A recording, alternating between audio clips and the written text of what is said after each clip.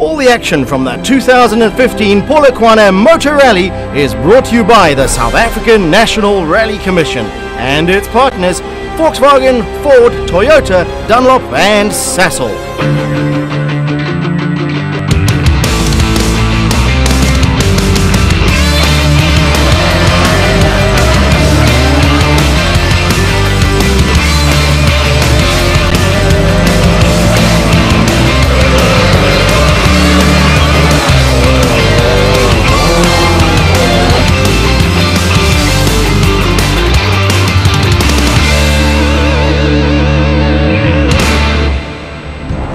Life, as we know it, is full of choices, decisions to be made and plans to be laid.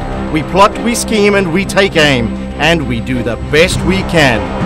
But for the men and women who take part in the South African National Rally Championship, even the best laid plans are often swept aside on a whim by the gods of the sport who seem fickle at best and downright cruel at worst. After 7 rounds of the championship, the 2015 season finally reached its conclusion with the Polokwane Motor Rally, which took place on the 16th and 17th of October in the Limpopo city of the same name. For some of the crews in Class S1600, this was the last roll of the dice, the last chance to improve on their championship positions, the last chance to make their mark on a year that saw defending champion Guy Botterill bounce back after a rocky start to the point where he launched his little Yato Toyota Etios into the fray for the last time, all but certain that he'd be crowned champion at the end of the event. Short run 3. But behind Botterill, there was still much at stake, including the matter of the Polokwane Rally itself. This year's rally was based around the Peter Mokaba Stadium on the southern edge of the city. Not only did the stadium serve as HQ for the event, but it also housed the service park and played host to the start and finish of the rally. Day 1 was scheduled to consist of 4 gravel stages, all to the south of Polokwane, while Day 2 would offer 5 more gravel stages to the north of the city. 9 stages in all of them on gravel, with a total special stage distance of 175 kilometers. A tough test, in other words, especially considering the notoriously rough stages on Day 1. As it turned out, Stage 1 had to be cancelled after heavy rains prior to the event made the stage all but undrivable. So, the event was reduced to 8 stages. Not that that made things any easier in Polokwane. For the crews lining up to tackle the event, fewer stages meant fewer obstacles and challenges to deal with, but also fewer chances to attack. This was especially poignant for Cape Townians Paulus Franken and Henry Kern, who had second place in the championship firmly in their sights. They were only 7.5 points behind Matthew Vasilyle and Skalk van Heerden in the Fragram Toyota Etios, but Franken, who campaigns the Manitou Volkswagen Polo, was full of fire before the start of the event. We had a bit of ups and downs throughout the season, but we can still finish second in the championship, so we pushed for a win. Vasilyle was also acutely aware of the threat from Franken, and bearing in mind that Franken is based in Gansbaai, the white shark capital of the world, it would have been easy for the young Durbanite to feel exposed. But Vasilyle has been in this position before and knew exactly what he had to do in order to hang on to second place. Very, very difficult for us to catch Guy. He's literally got to score no points, so we're not too worried about that. We're just going to focus on keeping our second position and getting to the end of the rally and making sure we match Franken all the time and stay close to him. So, yeah, that's our plan. The crew with the most points on the board going into the final round was defending champions Guy Botterill and Simon Vasilyle. The pair started their season in uncharacteristically rocky fashion, but has since come back strong and didn't need to do much in Polokwane in order to make it 2 championships in a row. Quite a long season. We just have to finish this event and score, I think it's 3 more points, and we won the championship.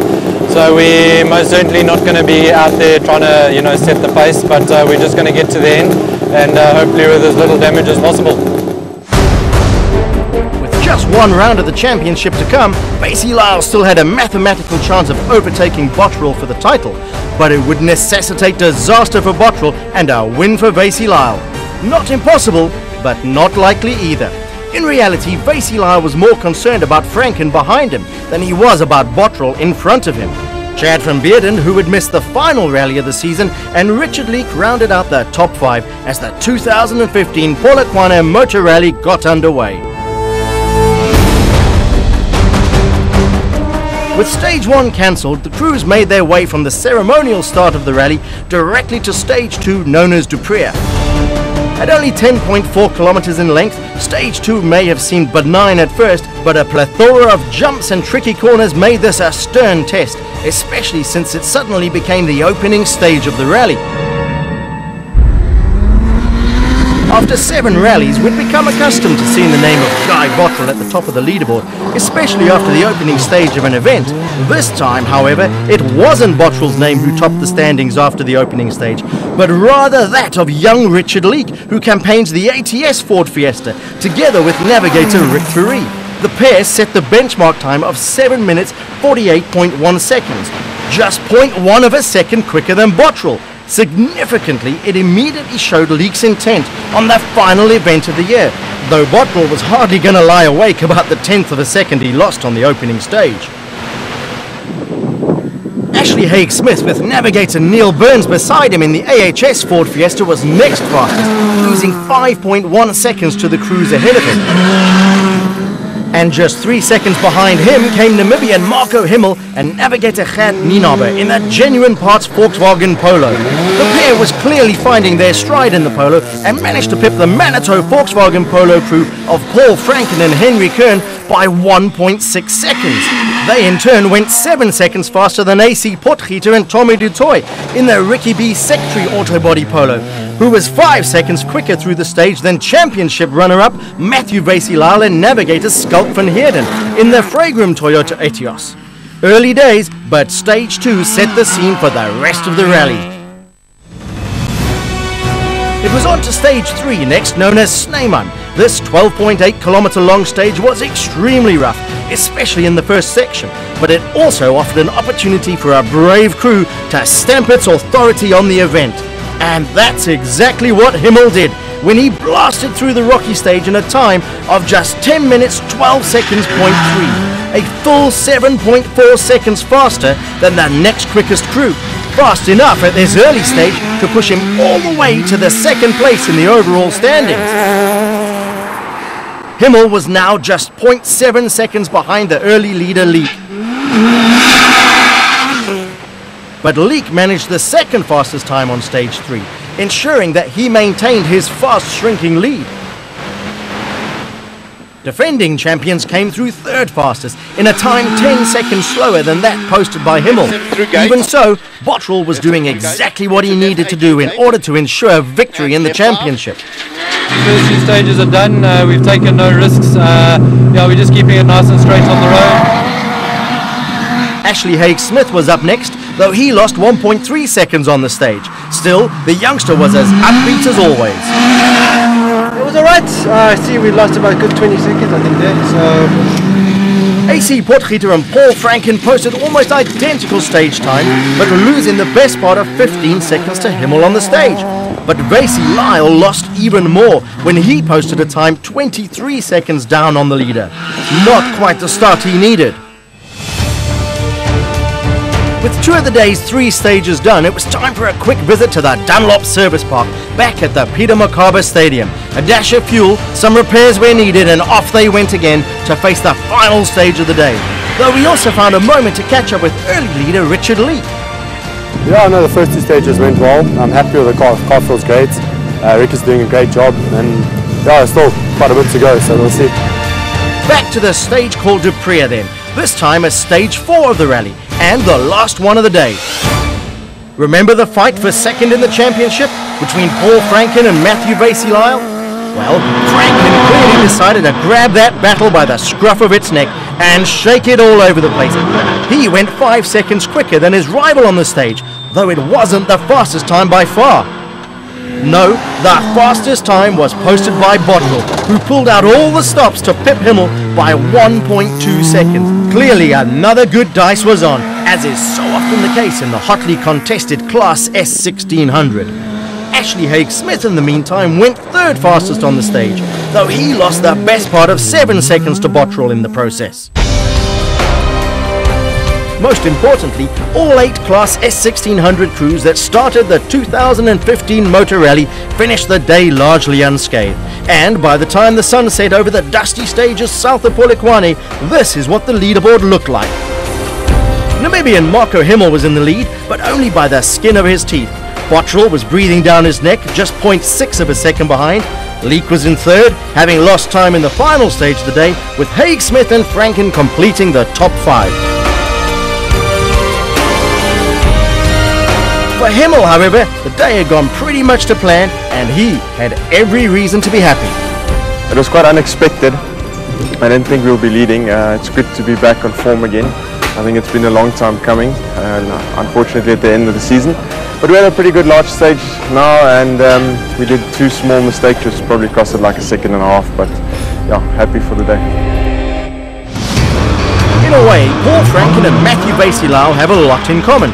They are both young, talented and quiet, well brought up lads who walk the walk and don't mess around with too much talking. But on Saturday 17 October 2015, it was Franken who stepped forward to stake his claim on 2nd place in the championship. The scene of his big push was stage 5 of the Polokwane Motor Rally on a stage known as Kruger. Nearly 39 kilometers in length, Kruger was by far the longest stage of the rally and the perfect place to make a stand. Franken went 6 seconds faster than anyone else and put 50 more seconds between himself and Vasey Lyle. I didn't feel too bad. I struggled to keep momentum in some of the tight corners, so I think we lost a bit of time there. But Vasey Lyle knew that this was not a fight to win in outright pace. He's been around for long enough to keep plugging away and waiting for the rally to come to him. As a matter of fact, Franken's time of 26 minutes 31.1 seconds was the fastest of all, and he was nearly 12 seconds up on Marco Himmel, who posted the 2nd fastest time in his genuine parts Volkswagen Polo. For Richard Leek and Rick Ferree in the ATS Fiesta, stage 5 was full of overshoots and rear brake troubles, and they lost 20 seconds to Franken as a result.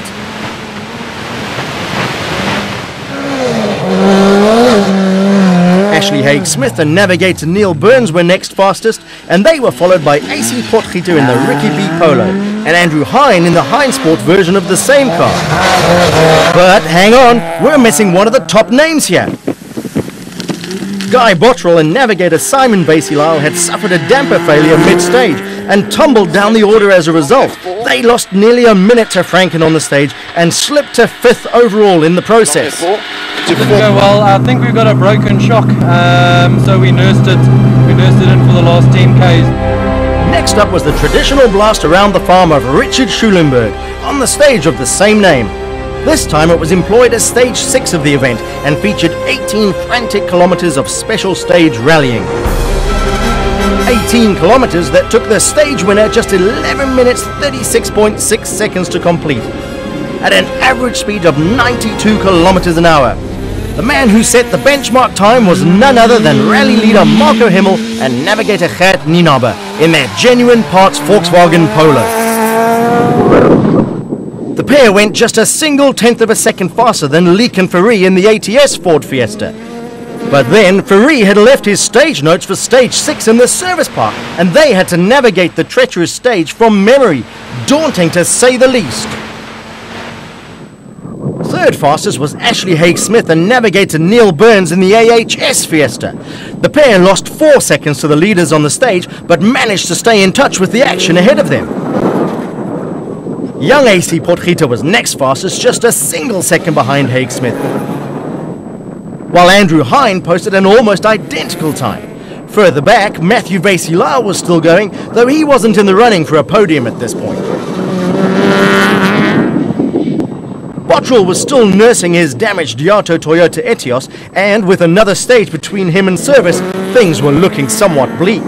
But the biggest upset of stage 6 came when Paul Franken and Henry Kern emerged from the stage.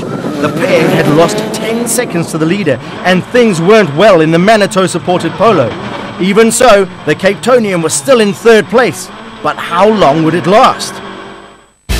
For Franken, the writing was on the wall, and even before the very next stage, known as Verkale, the youngster parked the Manitou Polo on the side of the road, watching helplessly as second place in the championship slipped out of his grasp. The scene of Franken's retirement was just before the start of the 17.4-kilometer long Stage 7, which was, however, also the scene of an emphatic stage win for Marco Himmel and Gert Nienaber, who took 10 seconds out of the second fastest crew on the stage. The second fastest crew was none other than would-be champions Guy Bottrell and Simon Basie-Lyle in the Yato Toyota Etios. Still nursing a damaged shock absorber, the pair posted a time 11 seconds down on that of Himmel. Not fast enough to win the rally, but certainly fast enough to keep them right in the mix. AC Potgieter clearly hit his stride on Stage 7, going just half a second slower than Bottrell, with Ashley Haig-Smith coming through another half a second behind him. For Richard Leek and Rick Ferree in the ATS Fiesta, however, Stage 7 proved pretty tough. Remember the puncture they suffered earlier? Turns out the rear caliper was damaged in the process, and on Stage 7 it caused another puncture. This time it cost the crew 50 seconds, and they had to watch second place slip away as a result. Matthew Basie-Lyle in the Fragram Toyota Etios made it through Stage 7 without incident, sure in the knowledge that Franken was out of the picture, and that second in the championship was safe. All he had to do now was get to the end of the rally. With the morning stages behind them, the crews were finally offered some respite in the form of a visit to the Dunlop Service Park back in Polokwane. This gave us a moment to catch up with the hapless Franken. Unfortunately, we had to retire with a fan belt coming off, so we made a call to rather stop. We're happy with our pace, and we'll be back next year. It also gave us a chance to chat with the rally leader, who now had a comfortable gap between himself and the crew in second place. We had a good morning's loop. We had a bit of gearbox problems with oil spilling out, but nothing too serious, and we managed it. Luckily, Guy and them had some problems, and yeah, we're now leading by a margin of 50 seconds, and we'll just keep it there. So, after Stage 7 of the Polokwane Motor Rally, it was Himmel who led by 50 from Haig-Smith. Leek was the big loser after his puncture problems, tumbling to third, now more than a minute behind the lead. Potgieter was up into fourth, while Bottrell was hanging on despite his damper problems in fifth. Only 2 stages remained in the 2015 South African National Rally Championship, and both were repeats from earlier in the day.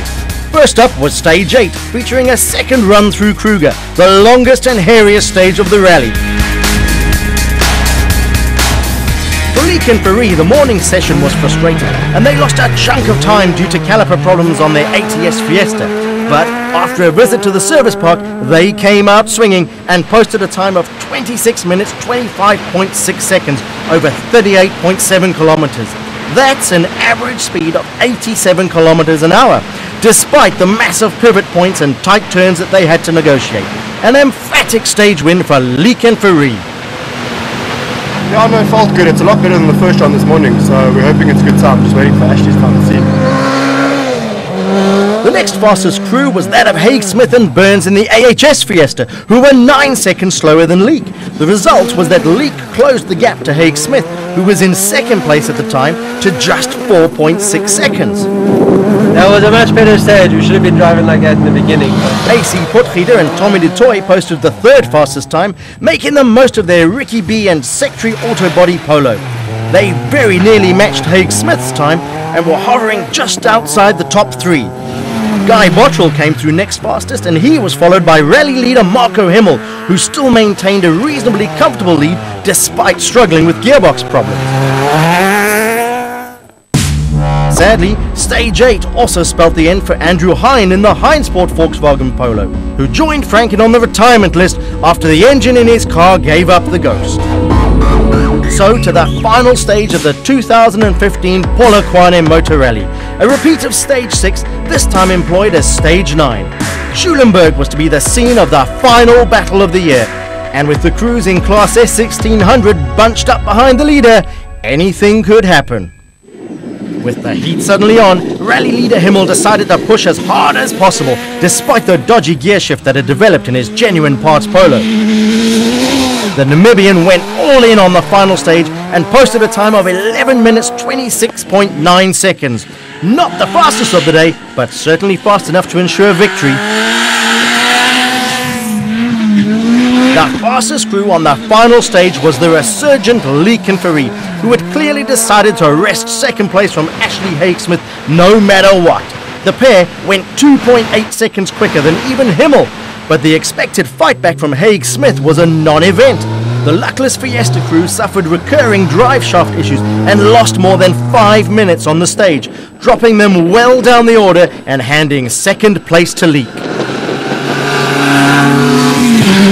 Guy Bottrell in the meantime went 4 seconds slower than Himmel, but still posted the third fastest time on the stage.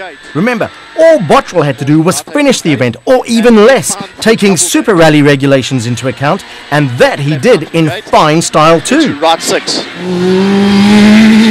AC Potgieter was next fastest through the stage, and as a result he recorded his first podium finish. A great day of racing for the youngster, who has shown exciting pace at times.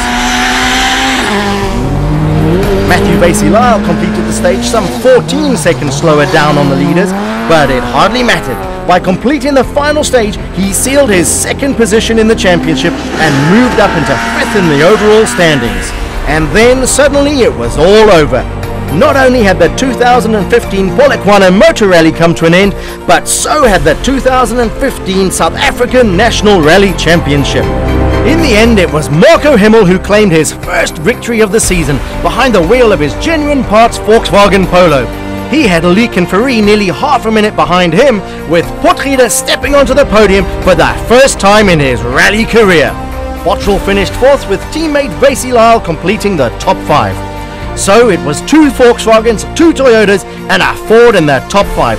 Testament to the great diversity of the crews in Class S1600.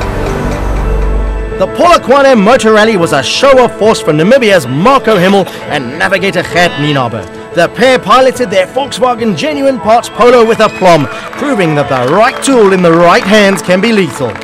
On the one hand, one might argue that Himmel's performance in the Polokwane was nothing more than a one-hit wonder, a flash in the pan. But on the other hand, it could also be the awakening of a future giant in the sport.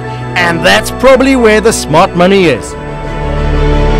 In the end, the young Namibian attained the highest step of the podium in Polokwane and had every reason to be upbeat about his future in the sport. It was quite unexpected, like I said in the first day, but we're very happy with it to end the season in a high. I think it's very good for Volkswagen to have 2 cars in both classes on a podium, with them ending their rally career. So yeah, I can't be more stoked than I am. He was flanked by Lee Kinfari, who did well to take 2nd overall in their ATS North City Ford Fiesta, and AC Potgieter and Tommy du Toit in the Ricky B. Secretary Autobody Volkswagen Polo, who posted their best result yet by finishing 3rd in Polokwane. But there was disappointment for Franken and Kern, who had pushed hard in order to take 2nd place in the championship from Matthew Vasey-Lyle and navigator Schalk van Heerden. But in the end, they may have pushed just a little too hard and was forced to watch from the sidelines as Vasey-Lyle and van Heerden capped off a great season in the Fragram Toyota Etios by sealing 2nd place for the year. But in the end, it was Guy Bottrell and Simon Vasey-Lyle who made it 2 championships in a row. Granted, their Polokwane Motor Rally lacked the fireworks that fans have come to expect from the pair, but then again, they only really needed to finish anywhere in the order to clinch the title. After a surprisingly tough year, Bottrell was characteristically demure despite winning his 2nd championship. But then again, the entire rally was somewhat dampened by the announcement that Volkswagen SA Motorsport would end its factory rally involvement at the end of this season after 33 years in the sport. The future of the sport is being mapped out even as this TV broadcast goes out. But for now, we leave you with the words of the 2015 Class S1600 champion, Guy Bottrell. Yes, that's what we set up at the beginning of the year, is to win the championship, and we've had a phenomenal year, had some ups and downs, but we're really happy to get to the end of the year and achieve our goals. And you know, it's certainly down to our sponsors, Yato Tools, Toyota and Liqui Moly have really been out there and helped us a lot.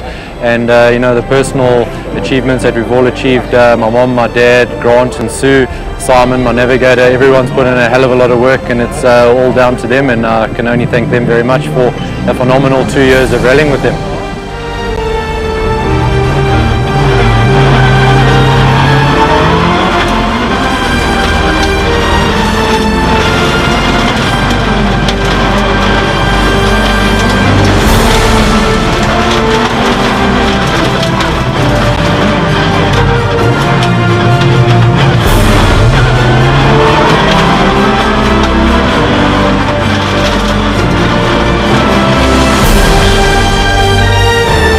Action from the 2015 National Rally Championship was brought to you by the South African National Rally Commission and its partners Volkswagen, Ford, Toyota, Dunlop and Sasol.